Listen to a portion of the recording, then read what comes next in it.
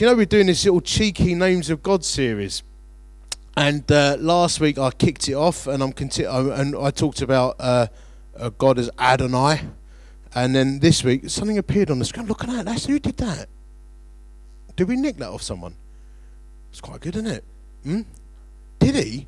Wow. Didn't know he could do that. It might have been who? Oh, Gaz. Okay. Gaz in Australia did it. That's more likely. Okay, so, to be honest. Okay, so, none of us on the eldership purport to be graphic designers. So this week we're going to do Jehovah Jireh. You all heard of that name before? Jehovah Jireh, or they would have said Yahweh Jireh or something like that in the days of the Hebrews. And it has an amazing background. So I'm going to start by reading you an account from the Bible which many people struggle with, but it's where this name originates from. And then I'm not going to talk for a whole load of time because I just want us to think on these things, and there are some cupcakes waiting for us. So this is Genesis chapter 22, and very weird story. A lot of people struggle with this one, and I'm going to try and unpack it a bit.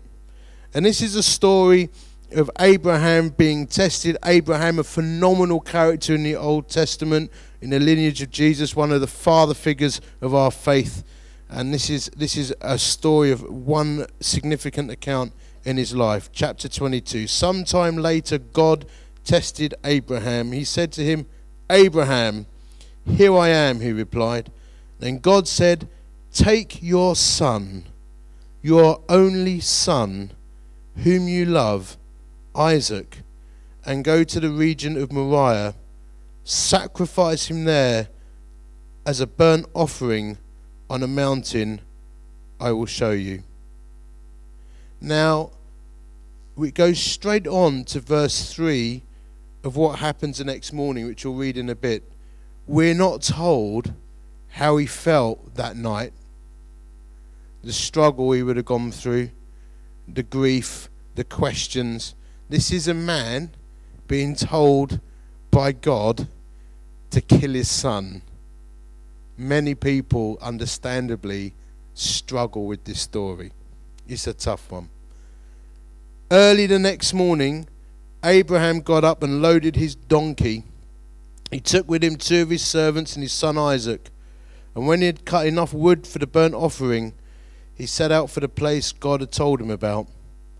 On the 3rd day, Abraham looked up and saw the place in the distance. He said to his servants, "Stay here with the donkey, while I and the boy go over there, and we will worship, and then we will come back to you." Abraham took the wood for the burnt offering and placed it on his son Isaac, and he himself carried the fire and the knife.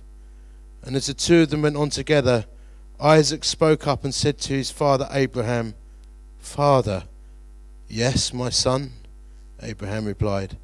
The fire and the wood are here," Isaac said. "But where is the lamb for the burnt offering?" Because back in those times they would sacrifice animals, which we'll come on to briefly in a bit. Abraham answered, "God himself will provide the lamb for the burnt offering, my son." And the 2 of them went on together. And when they reached the place God had told him about, Abraham built an altar there and arranged the wood on it. He bound his son Isaac and laid him on the altar on top of the wood.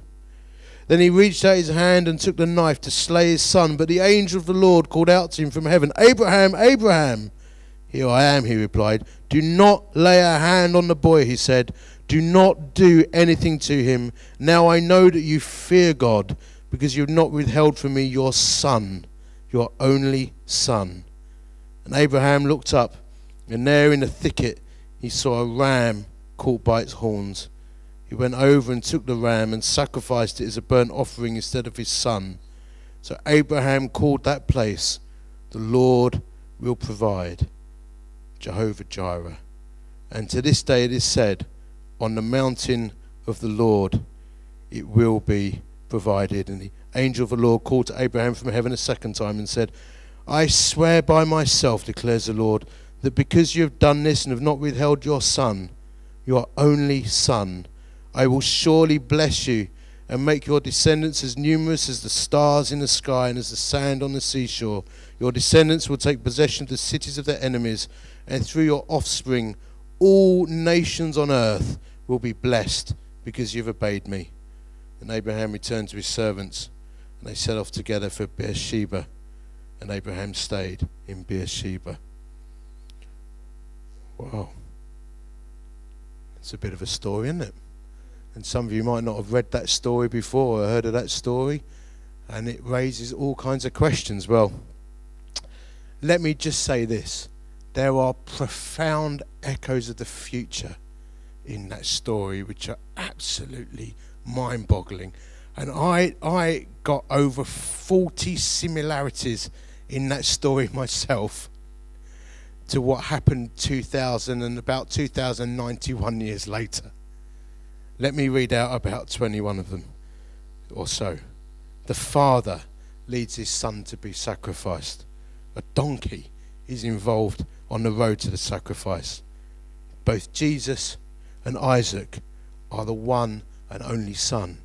Did you notice how many times that was mentioned in the story? The son is a descendant of Abraham, as is Jesus. The sacrifices take place within a view of the same mountain called Mount Moriah in the Old Testament, or Calvary in the New Testament. Even the son carries the wood to his place of sacrifice. Jesus carried his cross. The son was submissive to the will of his father. The father was willing to sacrifice his son if necessary. The father believed in both cases in the resurrection. Did you notice that little phrase in there? And we will come back. Did you notice that? He's taken his son to be killed, and he said, we will come back. He's not lying. He's believed that God had the power to sort this thing out. Trusted God so much, trusted God with the life of his son. We will come back.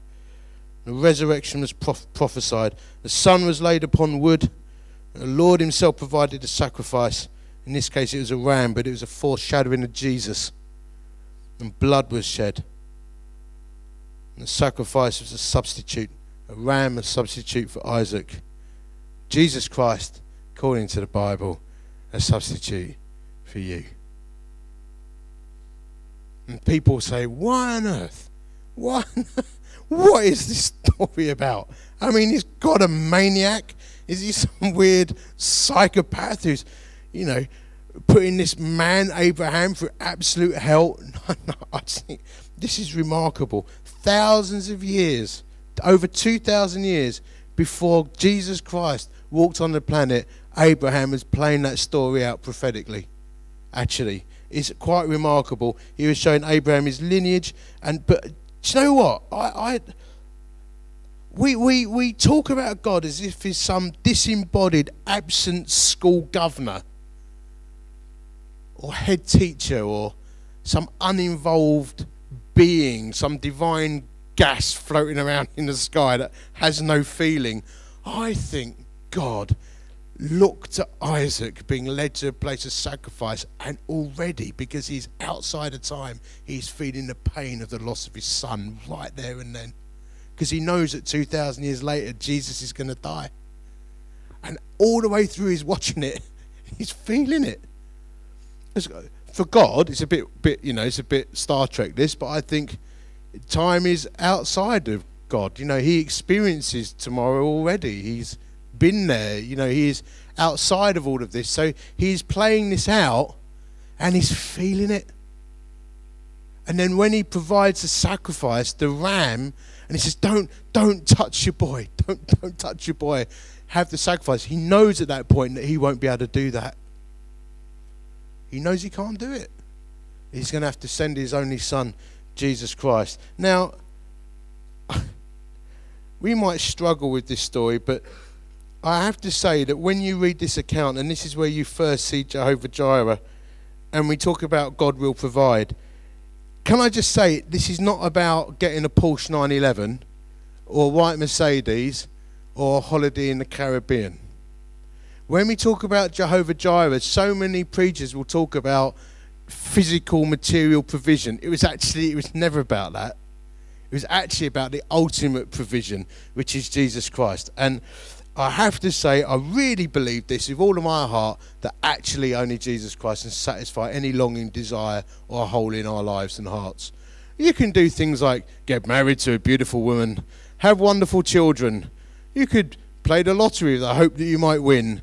You might, put some savings away, have a final salary company pension scheme, a Fireblade. All these things that we might really want in our lives. But let me tell you something. There's this weird thing that happens. The more you get, the more you want. It's so frustrating. I've got a cure for coveting.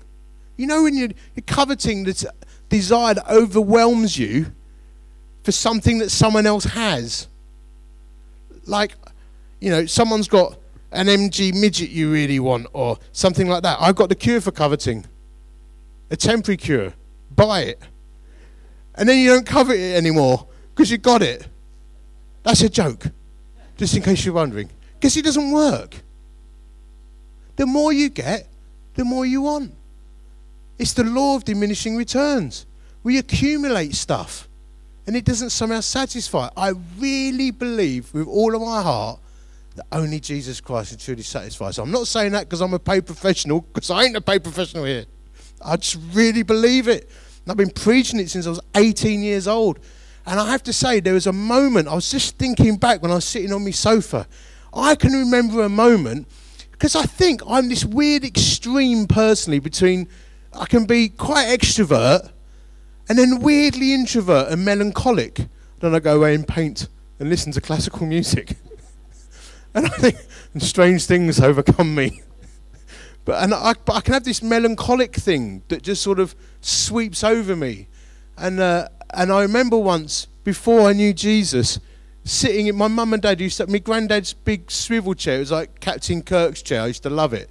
They just sit in this swivel chair and listen to music. I remember once waves after wave of sort of melancholy emotion was sweeping over me, and I sort of had this feeling like of homesickness, even though I was at home, or like something was missing. Have you ever had that?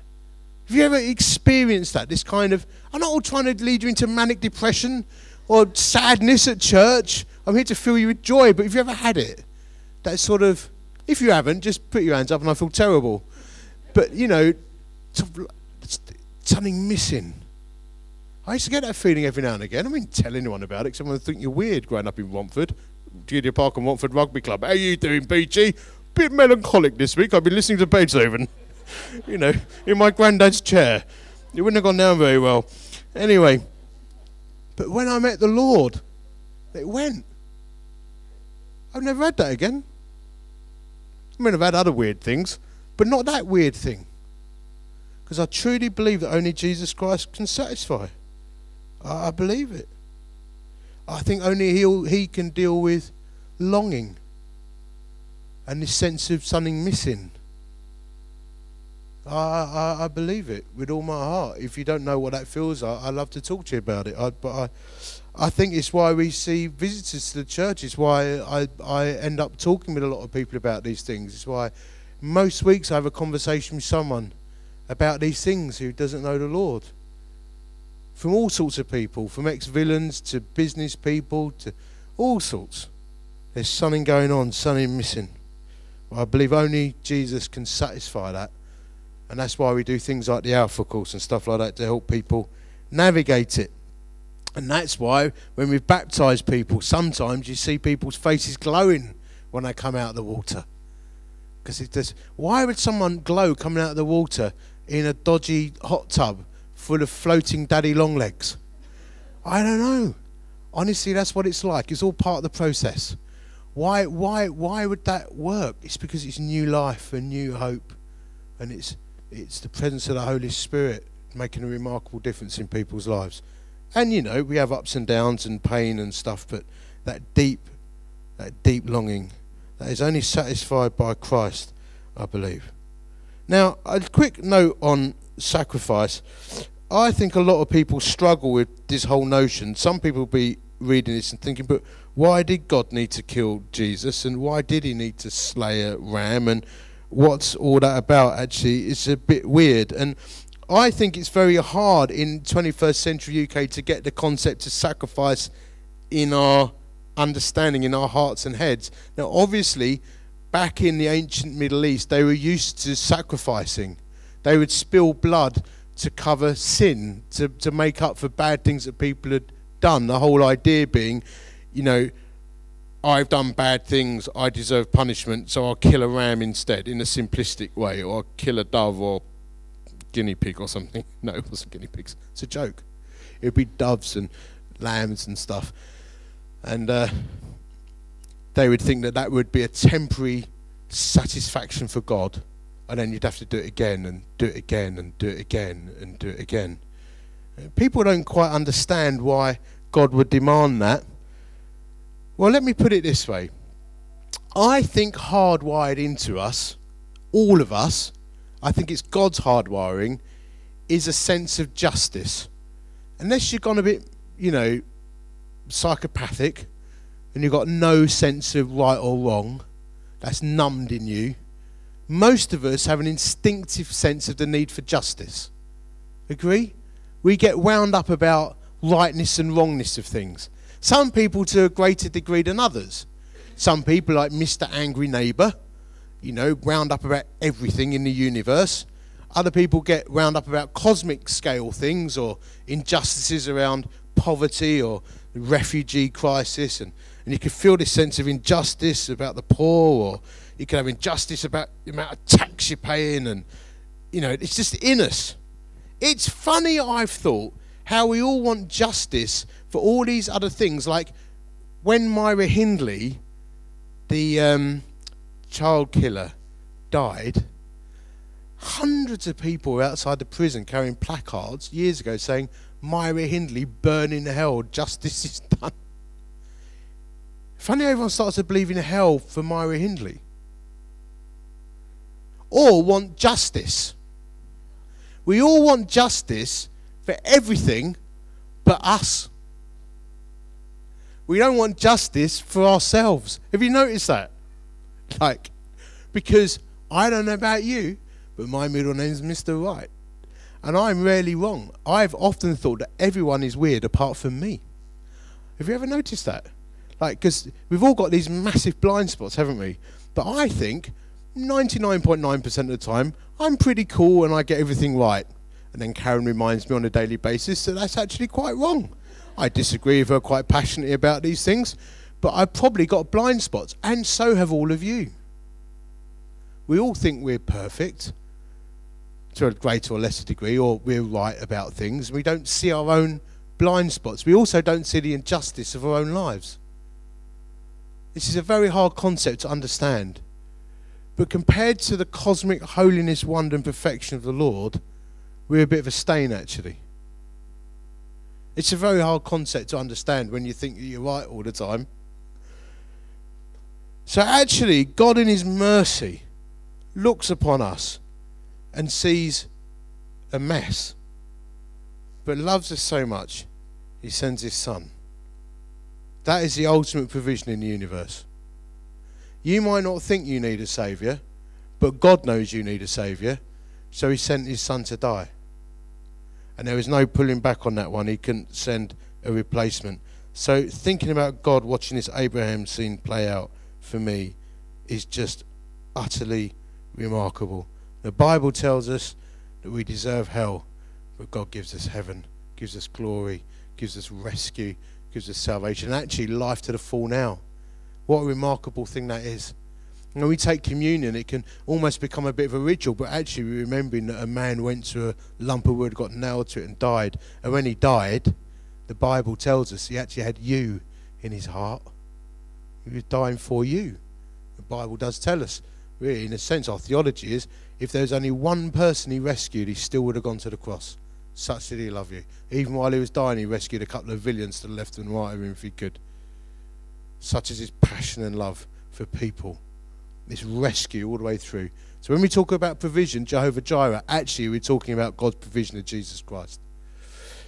And this church is all about letting people know about him. He is the most remarkable, outstanding, incredible leader the world has ever seen. He wasn't just the most remarkable, outstanding, incredible leader and teacher. He's also the Son of God. And he's the one to whom every knee will bow, whether we believe in him or not. I actually think that is a thing that's going to happen. So here's a few pointers living in response to this amazing provision of Jesus Christ for us. Because we also know that he gives us life to the full, the Bible says. And Philippians 4:19 does actually say, following on from this, that my God, our God, will supply all our needs according to the riches and glory in Christ Jesus.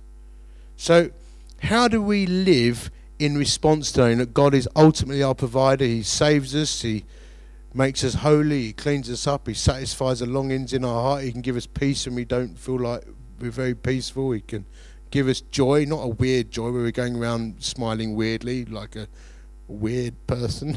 I mean like deep joy, deep-seated joy that transcends all pain and heartache that we're going for, the joy that just keeps bubbling up from somewhere. How do we live? Well, I just thought a few practical pointers, really. I think it means that we live a very thankful life. I think followers of Jesus, followers of the way, because of this, should live as far as possible a very thankful life in all things. Now I know that we can get chipped up by stuff and annoyed and frustrated and angry, you know, standing in a queue for too long, or family members do something weird and it hurts you, and all this kind of thing, you know, and the bank, you know, charges you inappropriately, and all things that chip away at our general theme of thankfulness in our lives. But I actually think we're called to be a deeply thankful person and take nothing for granted. I always go through life as far as possible expecting not a lot, and then when something happens I think, ooh, how that was really lovely. The least you expect, the happier you are when good things happen. And now I know there are things that get through the old defences, but be thankful. Do thankful things. Many times I've done pastoral crisis, you know, relational breakdowns things where people have come and said, my husband's a psycho nutter and he's driving me up the wall and leaves the band seat up, and when he cooks dinner food goes everywhere, including from the kitchen into the lounge, and you know, he's always late, and he says he's going to be home at 6 and then he turns up at 8, and everything's winding me up and I hate him. Or it could be the other way around, you know. It could be my wife never laughs at my jokes. It's quite normal, fellas.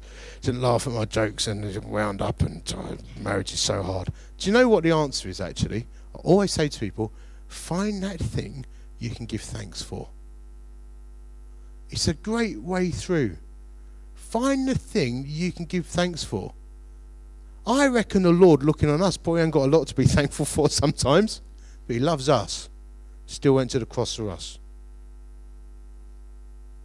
And that first little step through is what makes all the difference. Live a thankful life. It's very healing, actually. I've seen marriages rescued by being thankful. I've actually seen healing by being thankful. I have.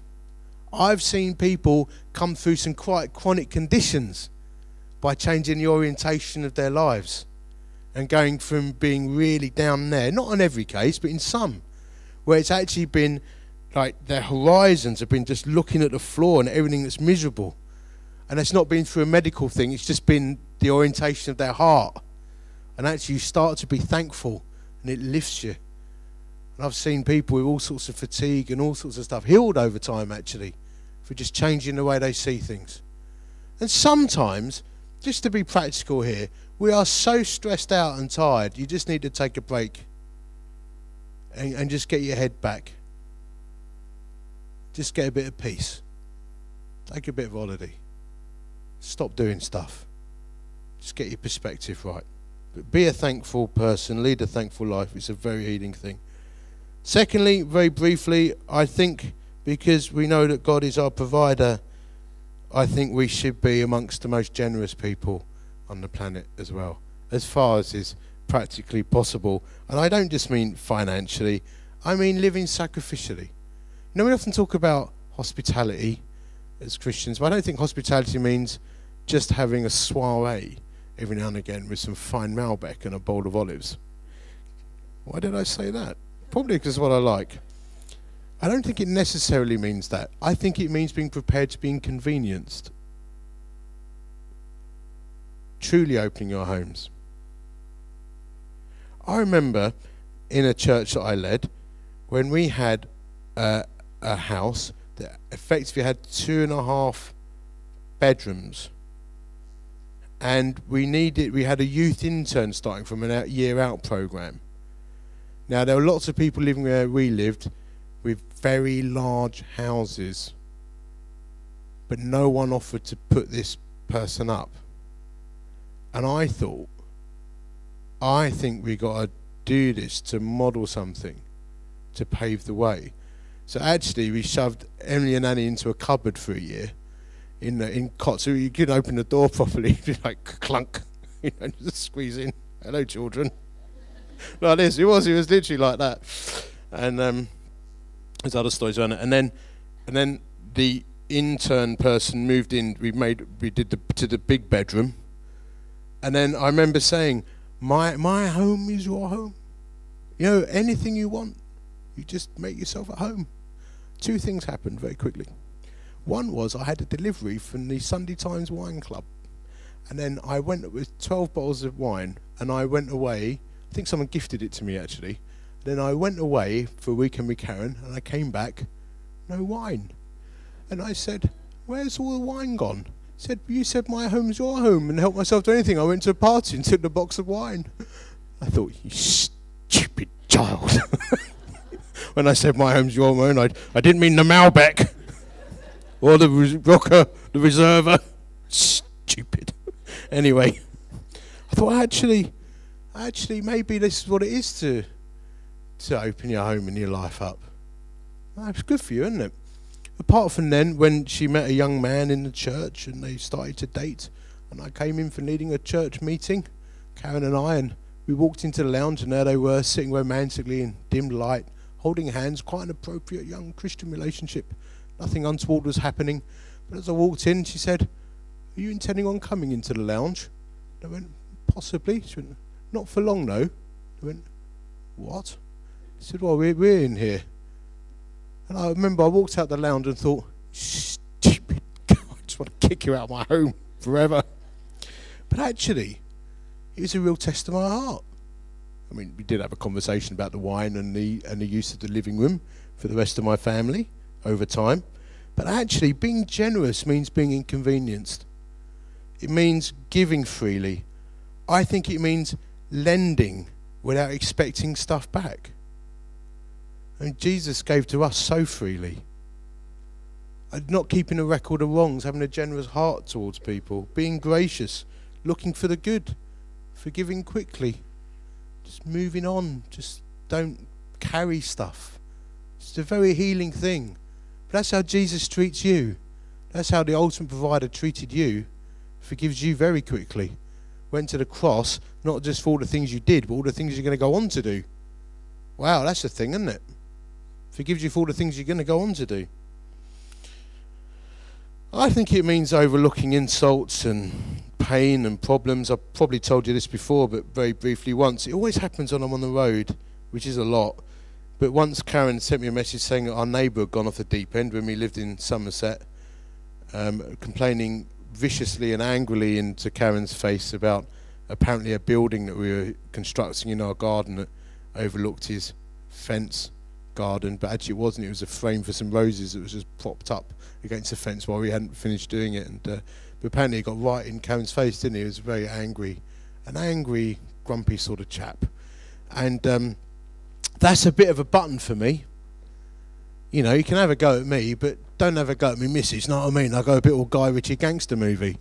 You know, when you have a go at me wife, I get a little bit frustrated about that. Get a little bit, you know, a little bit annoyed. And all the way home, I was away for 2 days and it was stewing. Tried listening to me worship music, but I put some heavy metal on instead. I was building up my anger. I was ready for a fight. I was. And I parked up and I dumped my bags in and I'm going straight round it. It'd been brewing for 2 days. I was up for it. You know, I think God's given me a gift of the gab. I'm going to destroy this man with my eloquence and words. Just to touch my wife. Anyway, as I walked out the door, I felt the Holy Spirit saying, well, that's not very good, is it? It's not a good attitude.